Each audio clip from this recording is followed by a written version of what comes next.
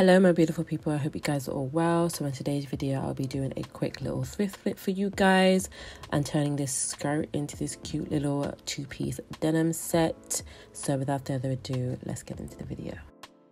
Y'all know I love me a little mood board first, so I just put together a few little inspo pics for you guys, just so I have an idea of like what I wanted. I was obsessed with Diesel's latest collection. Like a lot of it was heavily denim based, and I love working with denim. So this was my little mood board inspo. So the first thing I did was marked out on my skirt where I wanted it to be, as mini skirts are in everywhere right now. I wanted me a little mini skirt, and then the remains of the bottom was going to be the corset top. So first thing I did was grab my ruler and chalk and just marked out where exactly I wanted my skirt to be, and then I just grabbed my scissors and cut along that line. And then I decided I wanted it to be distressed, so I decided to grab my tweezers, and I was basically like tweezering the bottom. I don't know if that's a word, guys, just to give it a distressed look. So I was just literally getting my tweezers and just pulling. You can also use a seam ripper as well and kind of just drag it across the hem of the bottom if you want a more really distressed look. But yeah, just keep going until you're kind of happy with what it looks like. So once I was done with the top half of my skirt, this was the remains of what was left. So I had to be pretty strategic with my designs, so I just did a quick little sketch. It's been forever since I've actually just sat down and did some sketching. It was very therapeutic. I was obsessed. All the bad boys came out: my color pencils, my pro markers, my fine liners. I had so much fun doing this. I think a little too much fun, but anyway, once I was done with my design, this is my little sketch for you guys. I had to draw up obviously like a flat lay of what exactly it would look like. So we're working with triangles. So I measured around the top half underneath my arms, and that was 32 inches. And then I measured the length that I wanted it to be, which was 10 inches. And then I measured the bottom half of the triangle that goes diagonal towards my stomach, and I decided that was going to be 12 inches. So once I was done with that, I transferred all my measurements onto some pattern paper. I decided to just work in halves. So 16 inches is just across the front of my body, and I halved it and made it 8 inches. And then I did the 10 inches going down, and then I decided to add 1 more inch across the diagonal. So it's 6 inches down the side and 7 inches towards my stomach. And then I grabbed another piece of pattern paper and transferred everything onto a fresh piece of paper in order to add all my seam allowance. And then once I was done with that, I used all my pieces and cut it out. So laying down all my pattern pieces was another part that I had to make sure I got right, otherwise I would not have enough fabric. So I decided to do the front half of the corset on the fold, so I'm just using the fold of the skirt, and then the rest of the pieces I just laid accordingly. I drafted that back pattern off camera. It's just a basic rectangle, so I'm gonna transfer those onto those 2 halves that you can see there on the right hand side, and then the other piece that is next to the center front piece, I'm gonna cut out 2 of those. So with my back piece pattern, I totally forgot that I had drafted that in the intention of using it on the fold, so I forgot to add a centimeter seam allowance on one side of the pattern, so I thankfully remembered before I had cut it.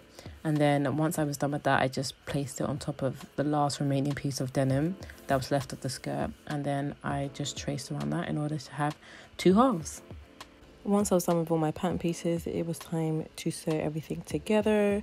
Looking back now, I kind of wish I had done a 2 centimeter seam allowance rather than 1, because you guys will see later on that in order to fold everything over, it was quite tricky. But yeah, I just went to my sewing machine and sewed everything together.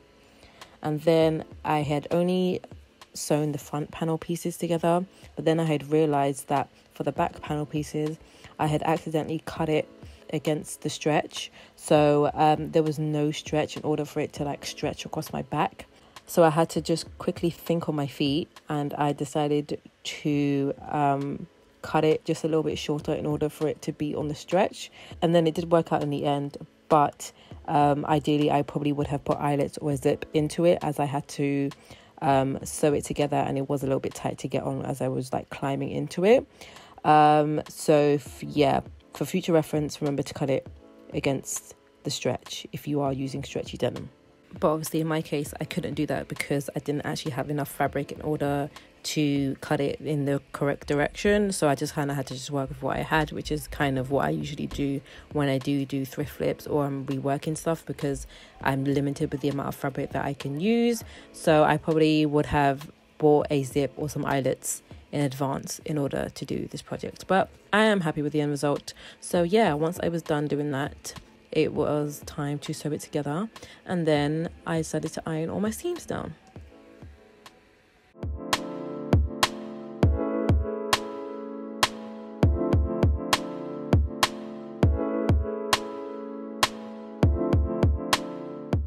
Ironing is definitely a new thing I've started to incorporate when it comes to my sewing process. I used to completely ignore this step or just not do it at all. But guys, it's actually life-changing when you steam and press the fabric before you start sewing. As you guys can see, that's the press side, that's the unpressed side. When you guys sew everything down, the seams are just so much more cleaner and flatter. And then I just did the same process with hemming the actual corset. But like I said earlier, guys, when it came to hemming this, it was a little bit fiddly and annoying because I had only done a centimetre seam allowance instead of doing 2 centimetres. So yeah, it was really finicky and annoying to work with. So ideally, if I had more fabric, I would have done a 2 centimetre seam allowance.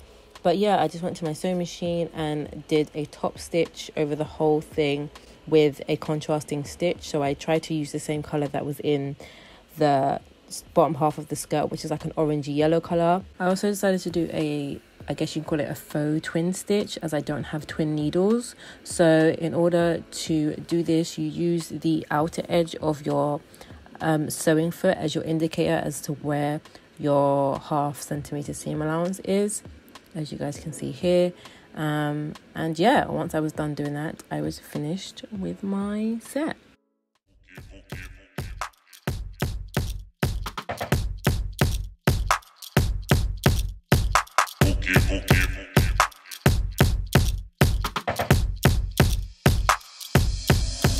So that is my video, guys. I really hope you enjoyed. If you did, please do give it a thumbs up. Don't forget to subscribe down below if you haven't already, if you guys are new to my channel. And be sure to check me out on Instagram, where you guys can see all the pics of me styling this fit. But other than that, I will see you guys next time. Peace.